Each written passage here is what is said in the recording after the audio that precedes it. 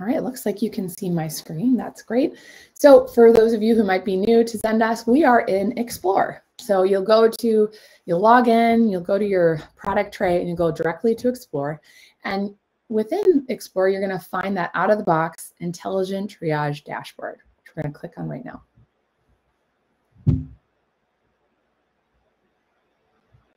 All right, everyone, this is super exciting. So once you enable intelligent triage, I guess it's good to take a step back. So you have access to this, but once you enable your intelligent triage and have it automatically labeling your tickets with these AI predictions, depending on the size of your organization and how many tickets you get, so if you're a very large organization, you get lots of tickets, it really should only take a couple days for you to start seeing data in here.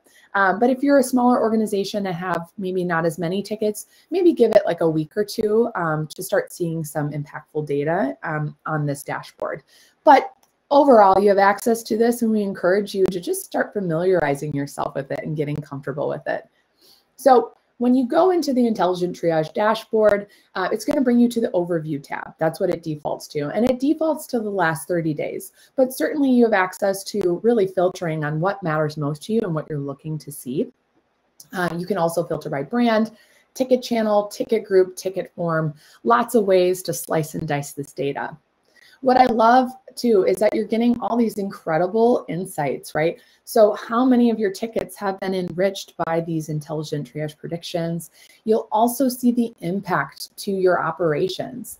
Now, this will not show you any data unless you plug it into your workflows. So we will show you how to plug it into your workflows in the next couple examples. So get excited. But once you plug these predictions into your workflows, you can start seeing the impact that it's making on your operations. Again, this is the Overview tab, but you can do that by intent, language, and sentiment, and we'll go through that in a minute.